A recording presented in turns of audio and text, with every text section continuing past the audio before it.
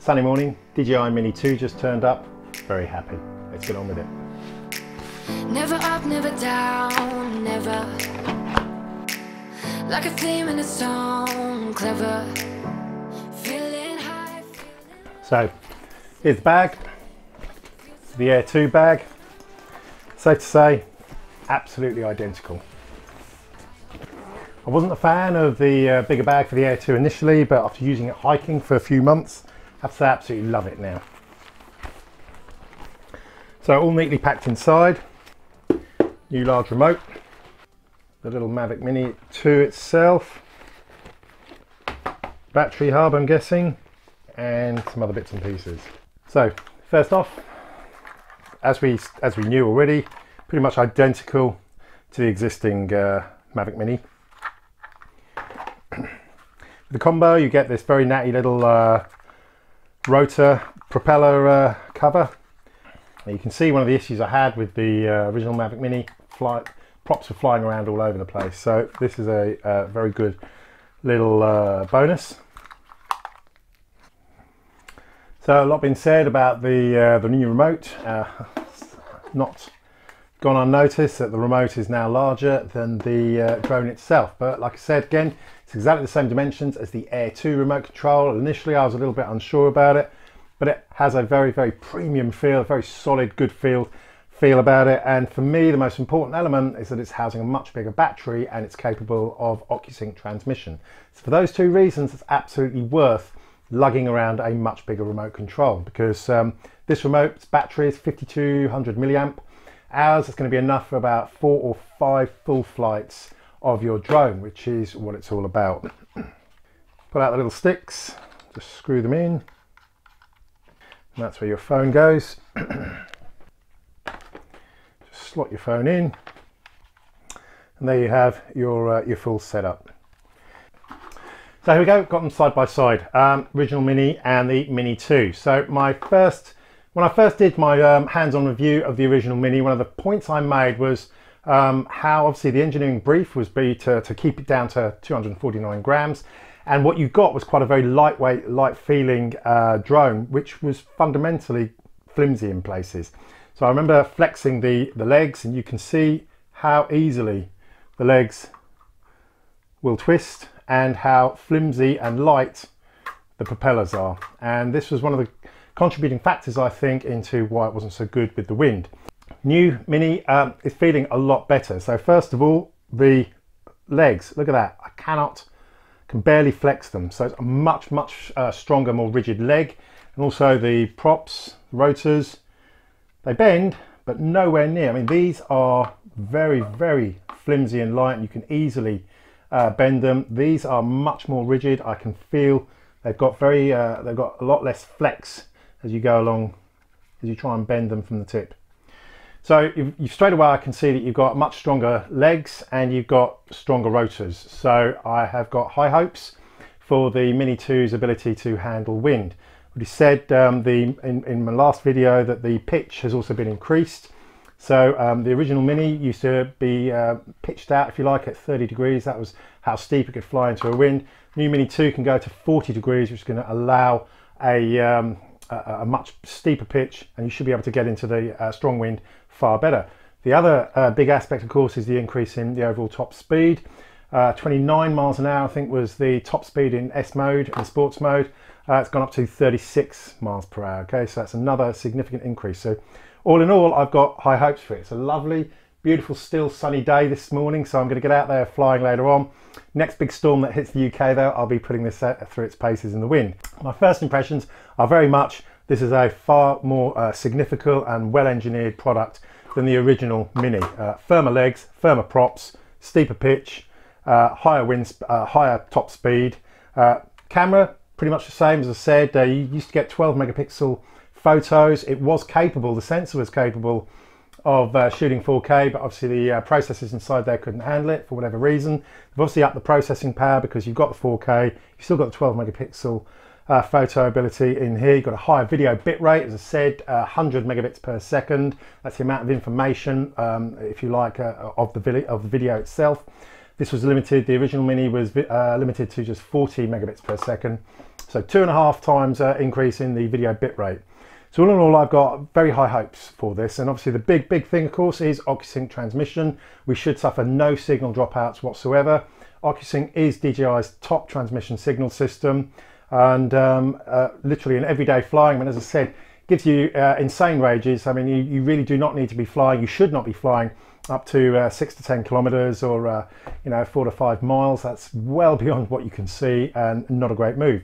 But it means in everyday flying, when you're flying near woods and trees, which normally suck the signal out of everything, or in residential areas where you've got a lot of Wi-Fi interference, all of that should be a thing of the past now, thanks to the OcuSync transmission. You should not suffer any signal dropouts at all. So my first impressions are very good, very pleased. It's clearly a better engineered product, much firmer and stronger. In here is just going to be the battery charger unit. Let's just get that done. So now the overall charging cable is USB-C, but what crucially that means is that when you're out for the day, you're going to be able to charge up the batteries by just sticking that into your car cigarette lighter, your 12-volt outlet, or even a chunky power bank is going to be capable of recharging. It have to be a pretty big power bank.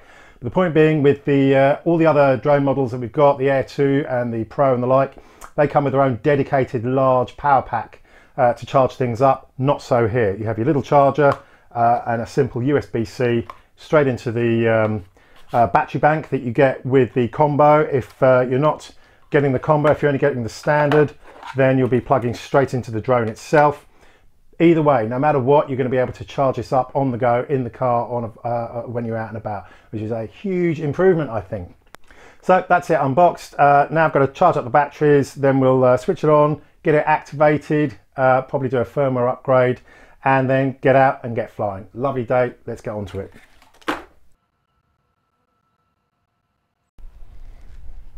Okay, fully charged, activated, SD card in, beautiful sunny day, not a lot of wind, ready to fly.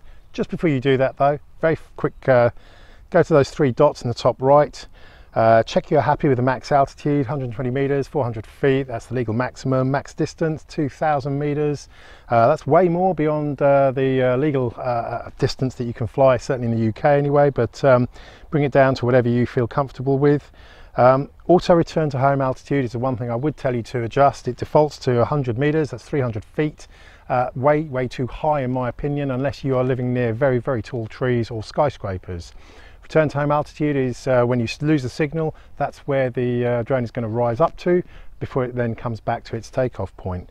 For me, I think 30 meters or 100 feet is about right. Okay, I certainly haven't got any trees that are higher than 30 meters in my area, and all it's going to do is waste battery going up to that height, so knock that down.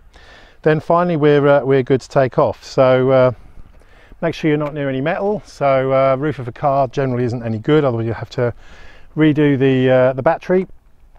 Make sure you haven't got a little dog that's going to go crazy when you take off. And let's go. Fire it up. No, stay there, mate.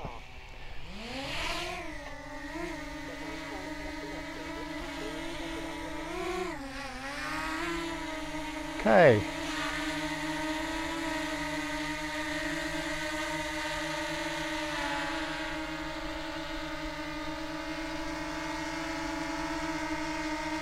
Well, my first impressions are it's a little bit quieter. It's holding its position very steadily. Whilst that's there, I might quickly fire up the Mini, the original Mini.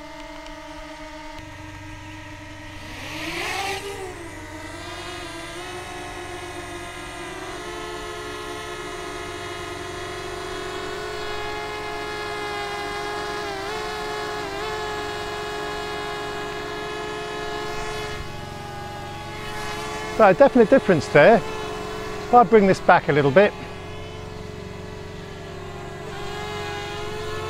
you can hear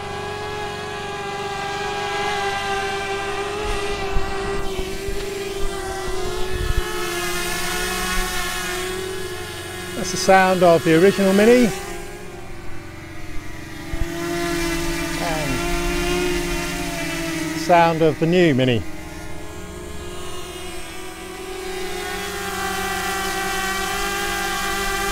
original.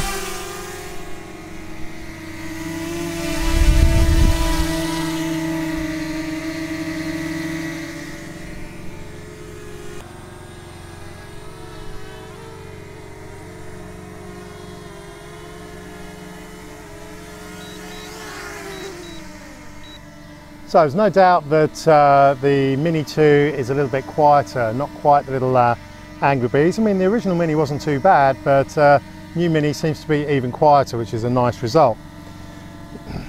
Let's start recording, and off we go.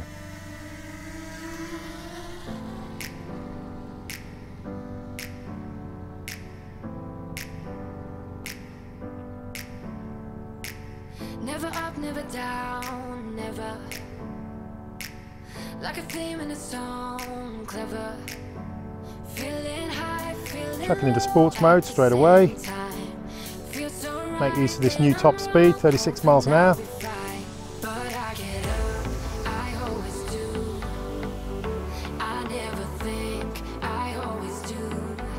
Never thought I wouldn't jump. Oh, what a fool. But if I fall, I would get up again.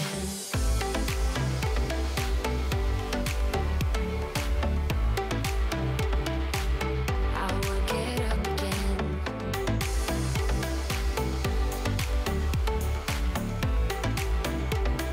Stronger than I ever been.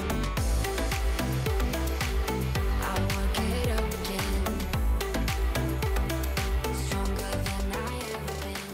And of course, one of the improvements you've got with the new style remote, you can hit that top right button, so just here, and that will swap between video mode and picture mode, which is always nice. Right, so one thing I've noticed, pitch is obviously quite jerky here, so what you can do is go into control, scroll down to advanced gimbal, and you can slow down that pitch speed, and you can increase the pitch smoothness. That will then make your camera movements a lot more gentle.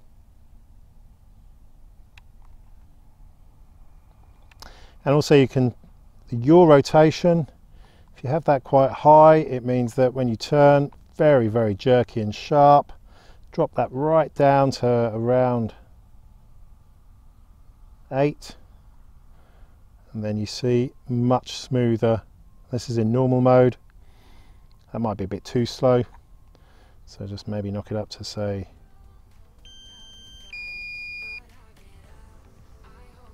around there. Okay, right.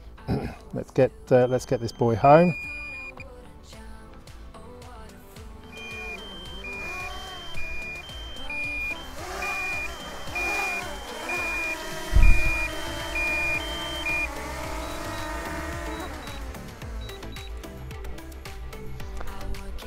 Okay, good. Glad to get it back. Never good to push the battery. So there we go. Look, when you compare them side by side, they look the same. Clearly they're not the same though. It might be the same body. Like I said earlier, much sturdier legs, sturdier propellers, lower pitch speed, lower pitch of the sound of the propellers, so it seems quieter. You've got the higher maximum speed, and certainly I wasn't struggling. I mean, there's only a light breeze today. A wind test will be saved for another day. It's nice to be able to shoot in 4K. For many people though, 2.7 is more than enough for their everyday needs, and it's a lot easier to edit when you're working with a smaller resolution. So 4K, a little bit subjective. If that floats your boat, then so be it. Raw picture files though, of course, again, if you're happy fiddling about in post with photo editing software, then the raw file production is going to be fantastic for you, and that'll be a real plus as well.